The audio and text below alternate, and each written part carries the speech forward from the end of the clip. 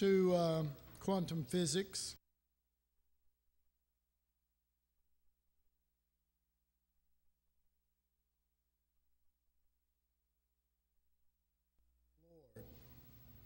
And we were discussing, trying to understand the difference between astrophysics and quantum physics, and how quantum physics deals with the minutest particles and is trying to break it down so that we can understand the building blocks of all matter. And I said that quantum theory is really it's a theoretical, let me tell you, all physics is pretty much theoretical. I mean, it all starts theoretical.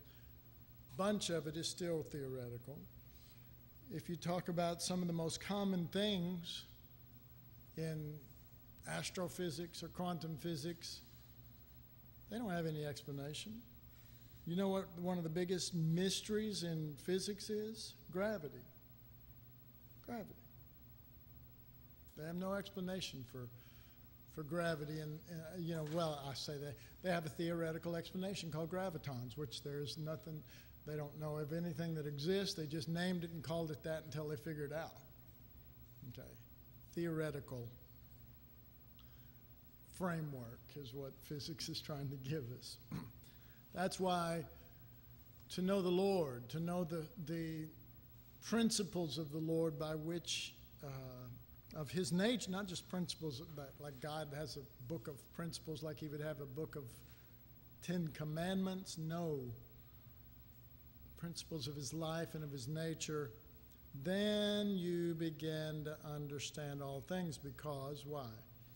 We understand all things by Christ, or you don't really understand it at all. So we were talking about the smallest, minutest particles that you cannot see. Well, small things make large. If you consider a picture, even a photo on a computer, if it's pixelized, meaning little pixels, if it's, what's the largest dot per inch now? 2,000 or something like that, or is it more than that? Is it 48,000 now? Anyway, a picture on a computer, if it's pixelized, is not a picture at all. It's a bunch of dots. Do you understand that? It's just dots. That's all it is. You get down to the microscope, you go, this thing's just a bunch of round dots, But you thought it was, you thought it was something.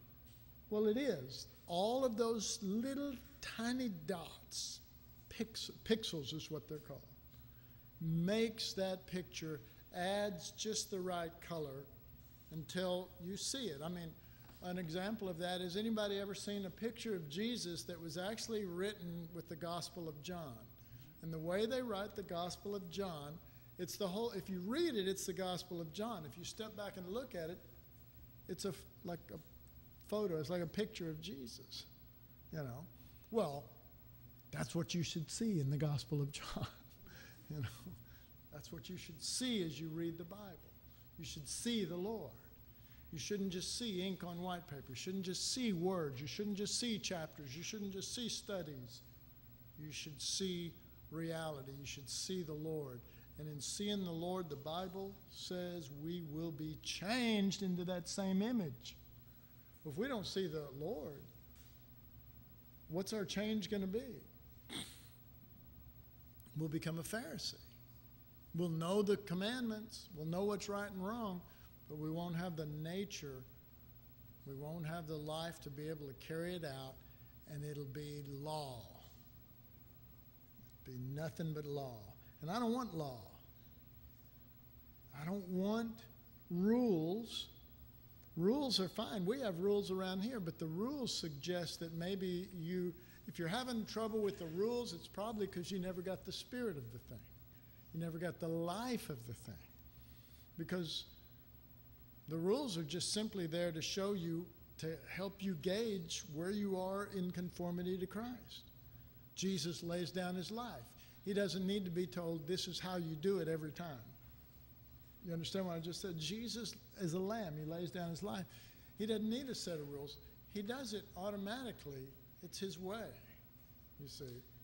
But if we're bumping heads with the rules, it means we probably don't have the spirit of the thing. We probably don't have the life of the thing. And so,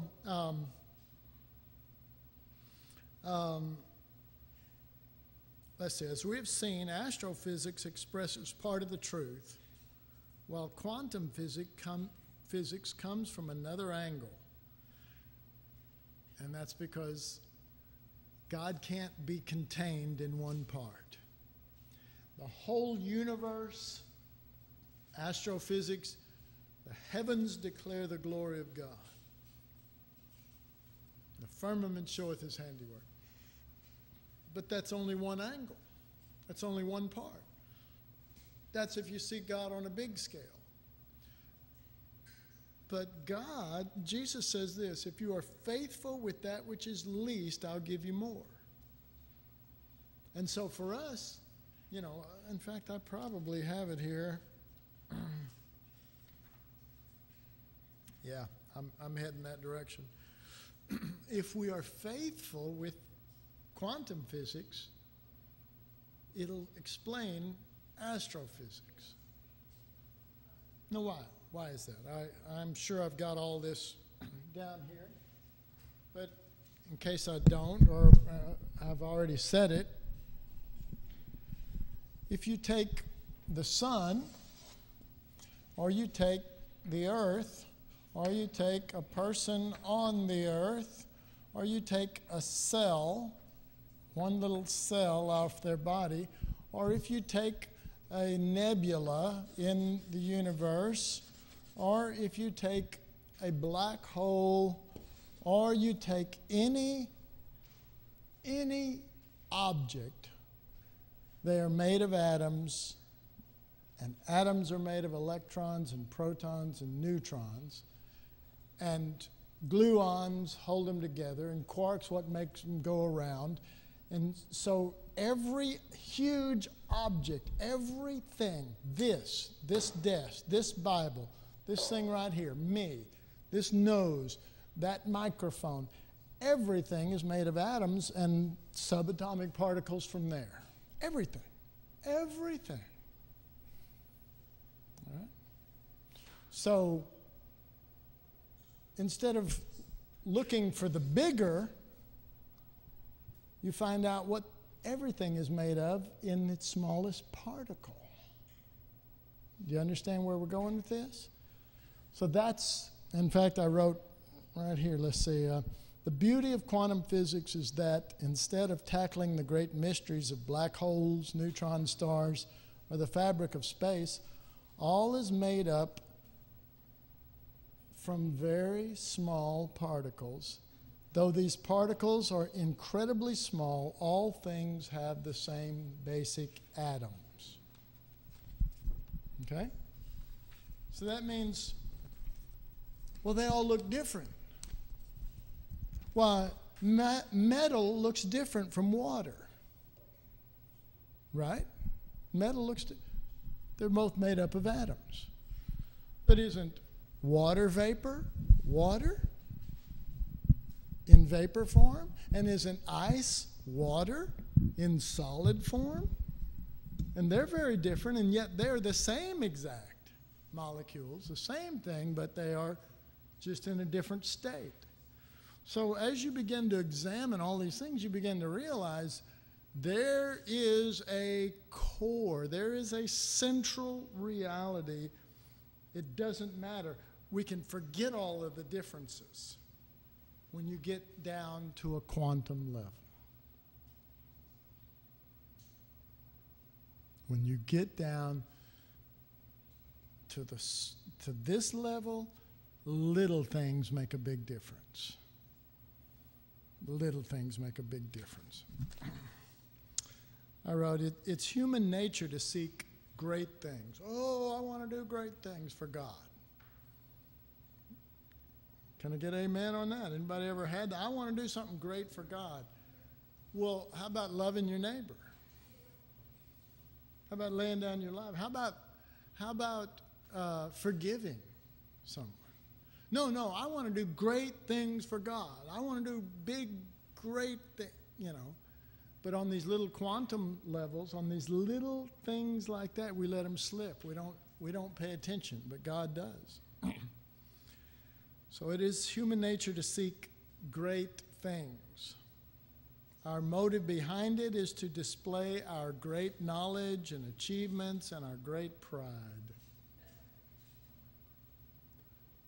Orgulloso, prideful over these things. We think the big things of life are the important things, and that's where we're just wrong. The big things of life are made of the little things. That makes perfect sense if you think about it. It makes perfect sense in physics, but it makes perfect sense in God too. And if we're not willing to be with the Lord in those little things, I don't care what you do big, you haven't really done it. It's not the right molecules, if you will. It's not the right fabric. It's not the correct particles. We think the big things of life are the important things. Little things seem less important, so they receive little attention. It's just a little thing. Anybody ever said that? Well, it's just a little thing. You know.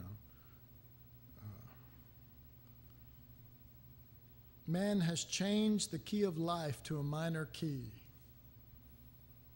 Talking about string theory now, but we've literally changed life not to a awe key, you know, an awesome key, but to a minor key. And we've lost what is major and emphasized what is minor.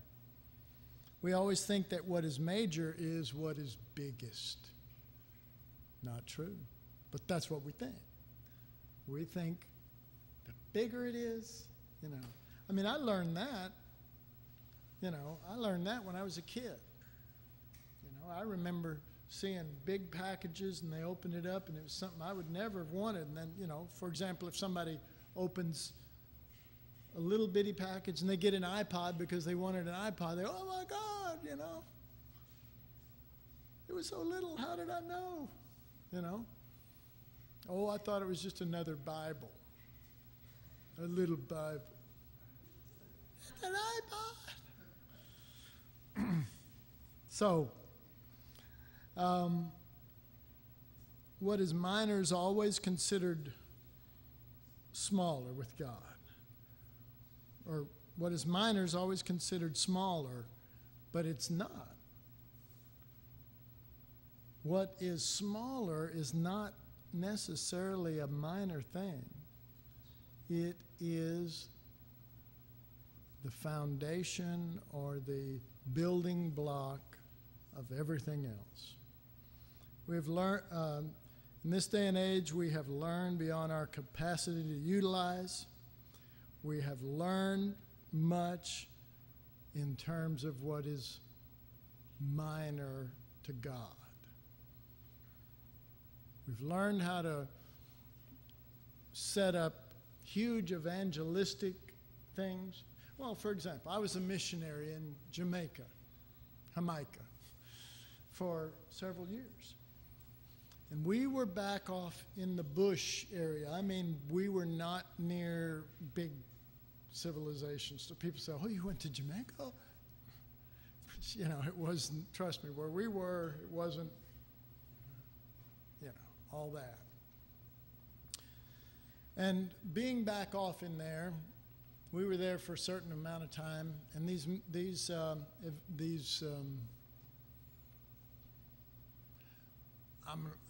evangelists came through, and they set up this big meeting in this church that I minister at, and they set up, and we're going to be setting up, we're going to have cameras, we're going to have singers, and we're going to have a big bunch of things going on up here, and it's going to be exciting, and we want everybody to come. Well, these people had never seen anything like that, okay? We'd been living with them for some time. We knew them. We knew where they were at spiritually. We knew what was going on. So they set up this big old thing, and everybody came. Everybody in that whole area came. Why? Well, I don't know. I mean, the evangelists didn't put that in their newsletter when they sent it out later on. We put on this big evangelistic crusade, and everybody in the whole area came. Why would they do that? I'll tell you exactly why. In that country, in that place, there's nothing going on. I don't care if it's Jesus or, Satan. If it's a big enough deal, they'll come to see it. That's just a fact, and we knew that, And so the first night they had an altar call, and all these people came forward. And of course, in their newsletter, when they sent it out later afterwards, well, we saved 2,000 on the first night. So the next night they had an altar call, and all these people came down. Well, I happen to know the people, and the same people came down again. The next night, we had 1,500 saved. It's the same people. They don't know the difference. They don't know them, And that happened the whole week long. Well, after they left, we knew those people, and a lot of them went right back to the way they were living before because they didn't know what they were coming down. They were coming down for whatever they could get.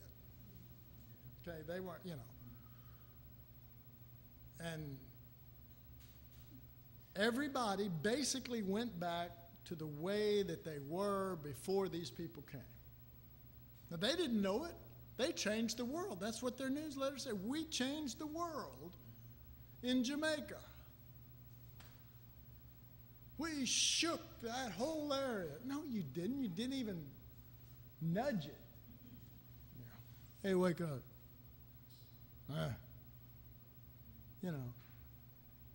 They weren't changed. They weren't even affected. I'm sure they enjoyed the show. That's a good show, Give them something to talk about. Well, here we were in our early 20s. We're watching this, and we're reading the Word and seeing that Jesus is the change, or there is no change. You know what I mean? And we're going, oh my God, here's living proof right here. And here's the contrast between religion and Christ. And I'm not trying to put them down. I'm just telling you, folks, they touted that as the biggest thing and that they had really done a real work and everything, and we knew better. No one that we could find had really been changed by any of that. The people that were on fire for the Lord stayed on fire. The people that weren't. And so anyway, I don't remember. Oh, I got off on that we know all this stuff. But only Jesus and only the cross and only Christ and Him crucified is truly going to change someone, because we don't need a change, we need an exchange. We need Christ as our life, not as our helper. Jesus is not our butler. If anything, we're supposed to be His butler, His helper. It's just sad how we treat the Lord. All right. This whole thing of astrophysics or quantum physics, to me, it all plays in, because there is just a necessity to look behind the scene, behind what is immediately observable. And, I've had people say, well, the preaching of the cross is not true. It couldn't be true because brother so-and-so did this, or sister so-and-so did that. Do y'all know what I'm talking about? People say stuff like that. Well,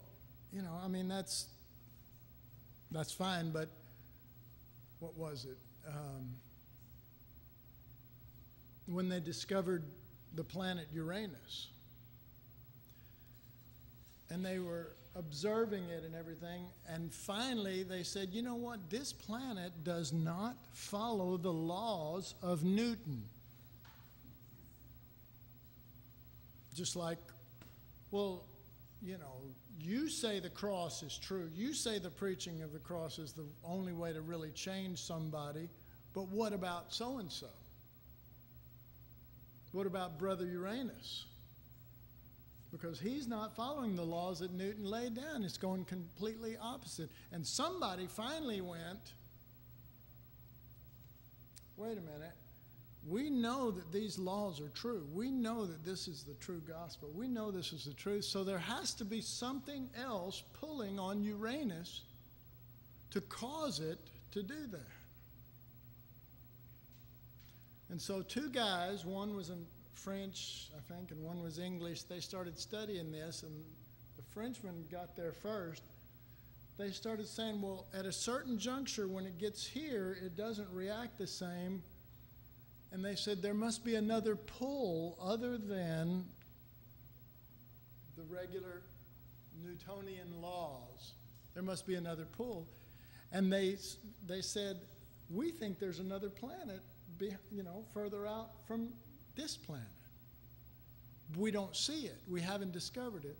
So by calculating how it moved at a certain place, they ended up putting an exact calculation of where this new planet was going to be. And sure enough, they discovered Neptune.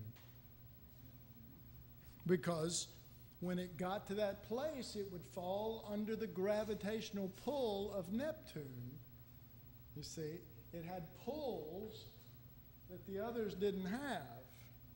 And so it wasn't behaving like what is normal. All right. Well, we are talking about the Lord here. We're talking about there being pulls in people's life that make it appear like the Newtonian laws, the laws of Newton, Isaac Newton, the laws of Christ, the laws of the cross, the laws of Christ and crucified don't work, when in reality they do work. But sometimes some of the planets, and in this case, Uranus. I'm going to turn red because I'm wanting to go somewhere really bad and say something, but I'm not going to. You can make yourself, never mind.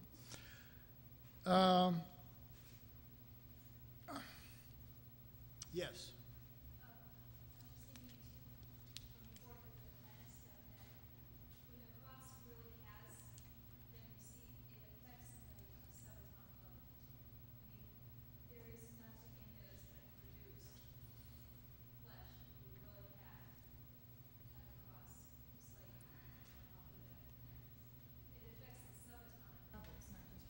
Yes. Even your actions can mislead you, because we can survive things that we don't realize we've survived until the cross has done a subatomic devastation. Look. You cannot find that motive anymore. It is the sun. Well, when you examine this stuff, I mean, really, it's okay to jump back and forth between astrophysics, the study of the whole universe, and quantum physics, because if you study just a regular flow of, take our solar system, you put the sun in the middle, and then you put Mercury and Venus and Earth and Mars and on and on and on, and these things are, they're going around the core, they're going around the sun, they're going around the center, right? Okay. Well, if you get down on an atomic level and subatomic level, then you've got a nucleus right here, and then you've got, let's see if I can even come close to drawing this, which is pretty exciting. There you go. There you go. This is the path of electrons going around a nucleus. Isn't this the basic same pattern of the solar system? There's a nucleus, and there's that which is centered on it. And, the same thing is true. they first discovered electrons mainly from the, what do they call it? The electromagnetic radiation. Yeah, we call it light. But that's what they do. They want to make it difficult. Electromagnetic, there's electromagnetic radiation coming out of the, yeah, I turned on the light. Oh, yeah, that's right. But that's how they discovered it, the reaction of electrons and the photons that they would shoot off and stuff. And then from that, they began to discover the nucleus, protons and neutrons, and on and on. What I'm describing to you is the same thing, whether it's vastly huge or little bitty. There are certain truths that seem to be the same truth, no matter how far away they go. It points to the truth as it is in Jesus. And the basic atom is made up of 3 parts. The 3 make one atom. Protons, neutrons, and electrons. 3 in 1. How many atoms is that? 1. How many parts is it? 3. God the Father, God the Son, and God the Holy Spirit. Espiritu Santo.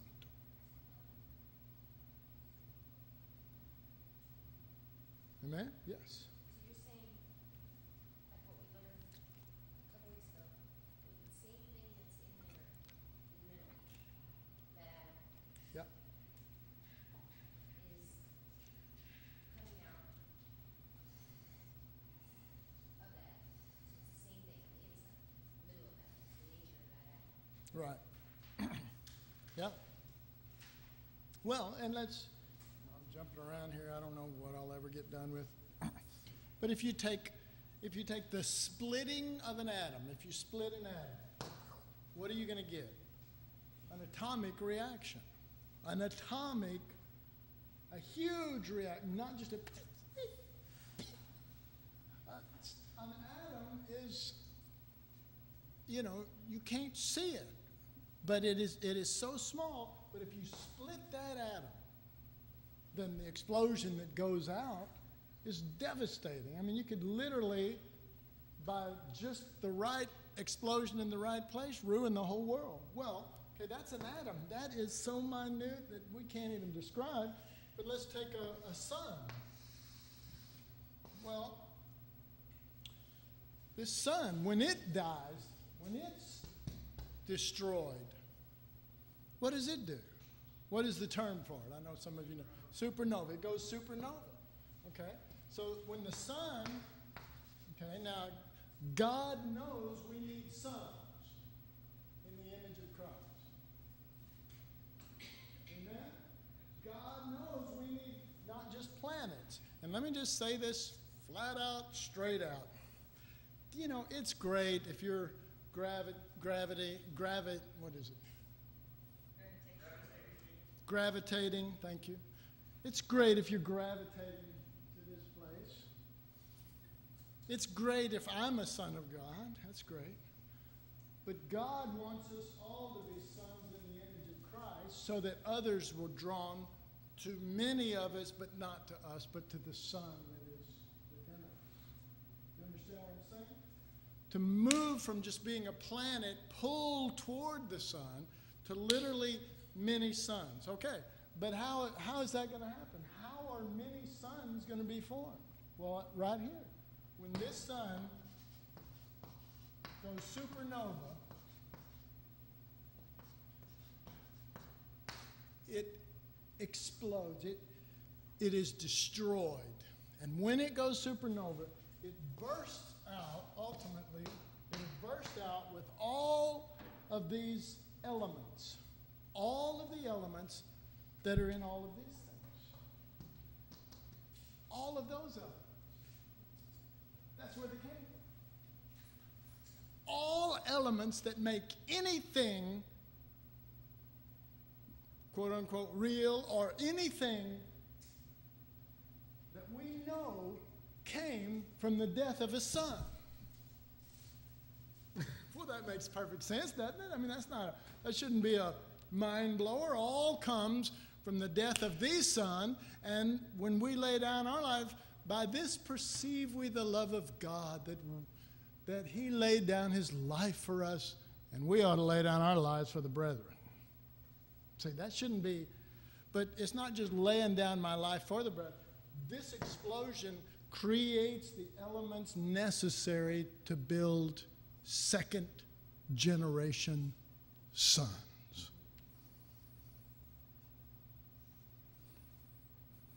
Can I get a glory to God here? Yes, it's devastating to that son. But, you know, I mean, what is it that makes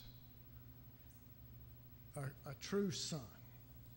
Well, it's a reliable source of energy. In other words, there's life and energy and endless supply. That's what a sun is. Life and energy and an endless supply that just keeps burning but never burns up. It's like Moses looking at the burning bush. It's burning, but it's not burning up. It's burning, but it's not burning out. Yes, sir. That's my baby. No, sir. And so it has this endless supply, and that endless supply is the result of two things. It is the result of gravity and electromagnetism. Okay, well that's good scientifically, but what does that mean? It means that there are different things that affect different things. I'll just explain it like this. Gravity holds us to the earth. Okay? Keeps us held to the earth, right? Electromagnetism keeps us held together. Okay? So, that means that there are different principles that work under different circumstances. You may be a Christian and you may understand gravity, some spiritual truth about God that keeps you held to the earth, doing your ministry, carrying out the things, living in that realm. But if you go deeper, you go into electromagnetism, you begin to understand what literally holds every particle of you and everything else together. You begin to comprehend the core issues, not the outward issues, and oh, thank God we're not flying off into space. Way greater than that. Way greater than that. and what makes a reliable sun? It eventually dies.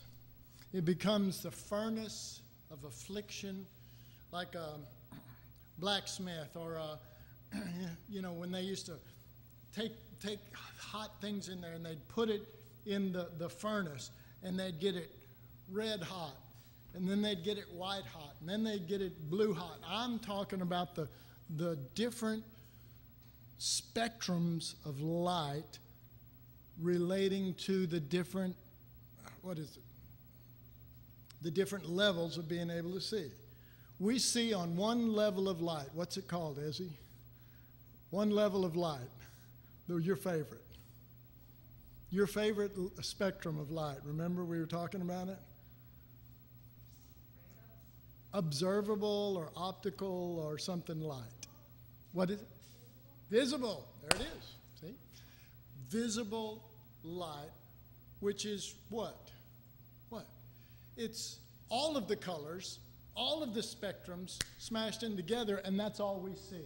We don't see the individual layers. We don't see the depths. We don't see, and when I say the colors, I'm not just talking about colors. I'm talking about layers of ability to see beyond just sort of a meshing of everything together, and therefore I think I see, Seeing the way an eagle sees, seeing the way an owl in the night sees with a what's it called? Just the thermal imaging, imaging, where you don't actually see the object, you see the heat signature. You see the heat, you see the heat signature. See? Well, again, that's teaching us that there are so many levels that we don't know, but we get happy to just know that gravity holds me to the earth so I can live my little life. We never look into electromagnetism or anything else, and I'm using all of that strictly as an example of where is our heart to go after the Lord and to see the Lord in these things.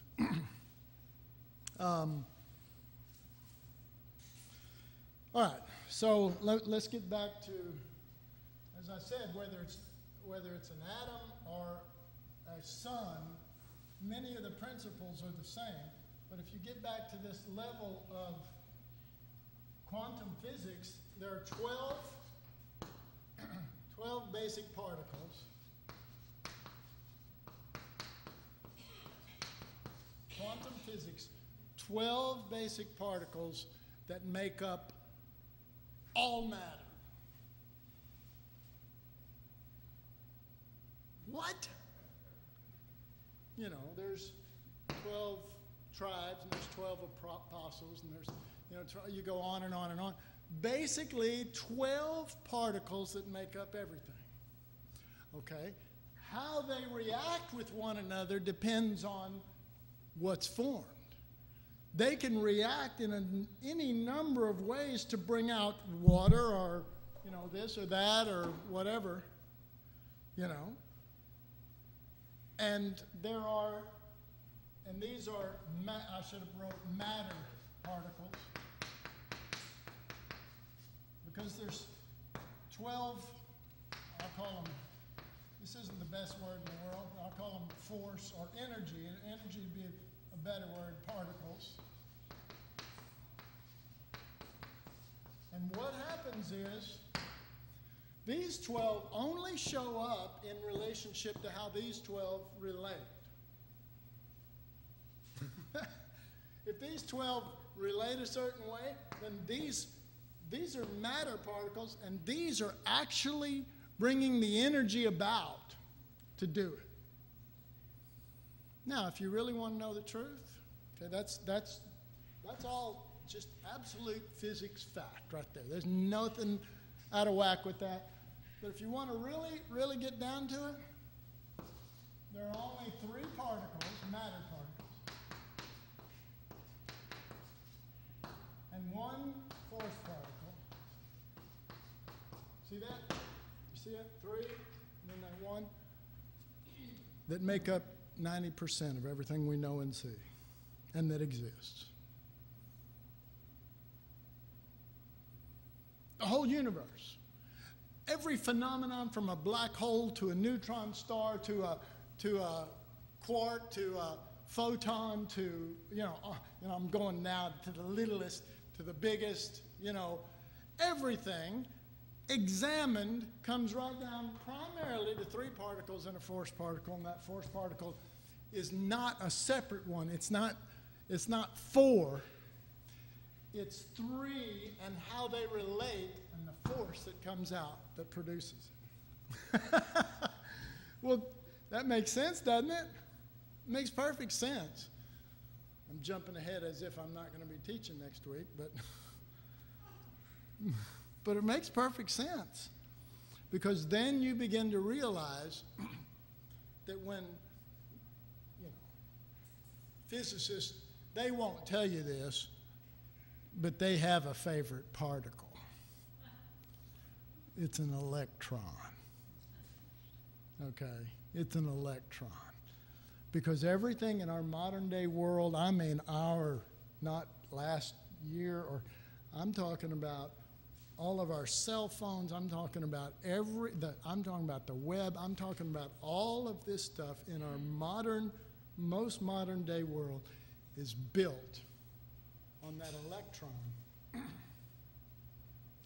And the force particle that it gives off when 2 electrons come close to one another is a photon. There's your force particles. And it is energy at work. It's no longer matter. It's energy at work. It's not just matter. It's not 3 solid things. It is the energy of how those 3 relate and therefore what it produces. Okay? So, we're saying all this, but what we're seeing in it is in the Lord, there's Father, Son, and Holy Spirit.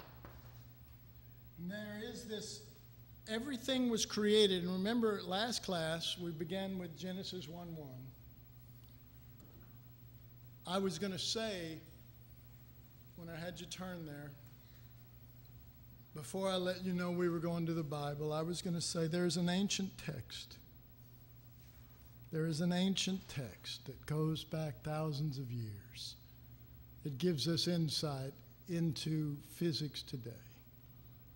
Genesis 1:1, that's the ancient text. And it goes back thousands of years. In the beginning, God.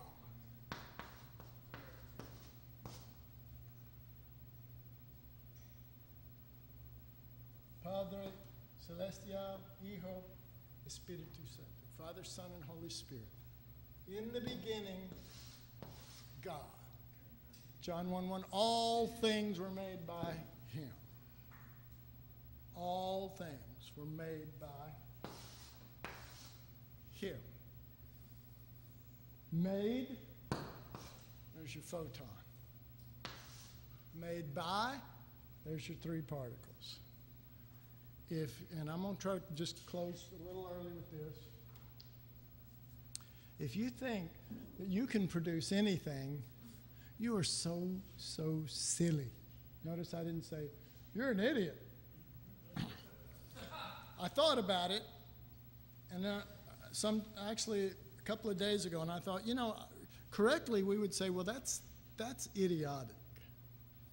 You're not necessarily an idiot, but it's idiotic to think that we are part of the creating of anything, whether that's a good home life and a family that runs smoothly, to a ministry that becomes effective, to a life that pleases God. All things come from these three particles and the energy they put out. It's just incredible. It's just incredible to realize that everything from the smallest thing to the grandest thing declares the glory of God, declares the reality of God, and is meant to shake us to our core to find a new core. And to quit looking for hope in ourselves. Can I get an amen? And start finding it in the Lord. And to stop judging other particles. Can I get an amen on that?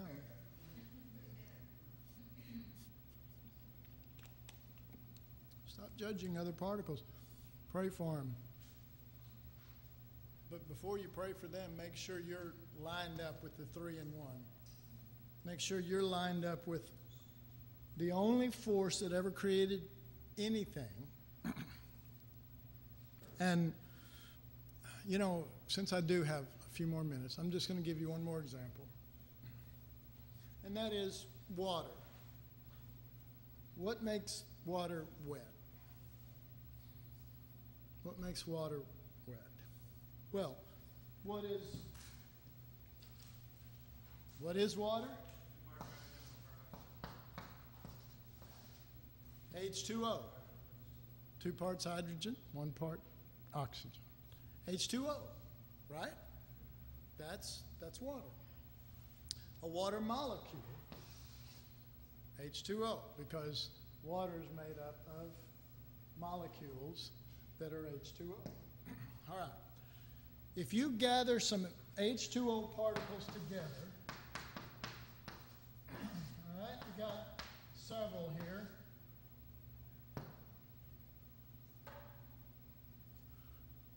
It is not wet to the touch.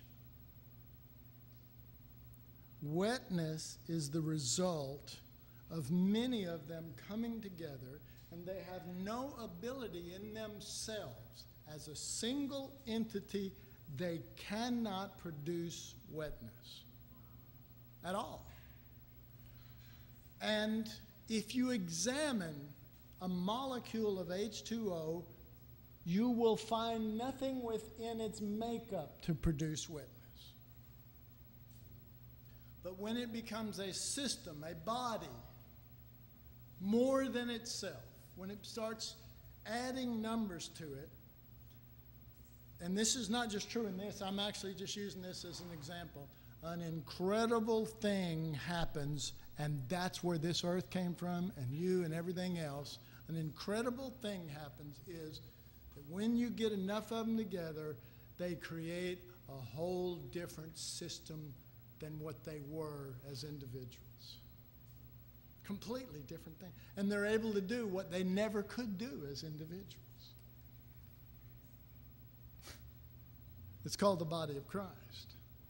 It's called God's way of, his first way to bring you anything out of you or bring anything to you is by these three particles at work releasing the energy to do it. The second way is he adds numbers, and that becomes his body. And from that, it produces, and I wish I could just go over and over so many systems with you and prove this to you. It is absolutely the truth throughout physics that they began to fool physicists and normal thinking, because when you only examine the one, you cannot come up with how that is produced. There is no explanation, and they'll tell you that. How is that? And their only conclusion is when they come together and form a system, they're able to do what they could never do as individuals. May we form up as the body of Christ and do what we never could do as individuals. Let's pray. Father, we just ask you to release the Holy Spirit and the Spirit of the Word to begin to transform us and to transform us into something beyond ourselves, the body of Christ, so that all that he is will manifest through us. And people will look and wonder and study us and say, how can that come out of them? And we will know it's only by you, by being joined to you and joined to one another. Bless the reality of your word to our hearts. In Jesus' name, amen.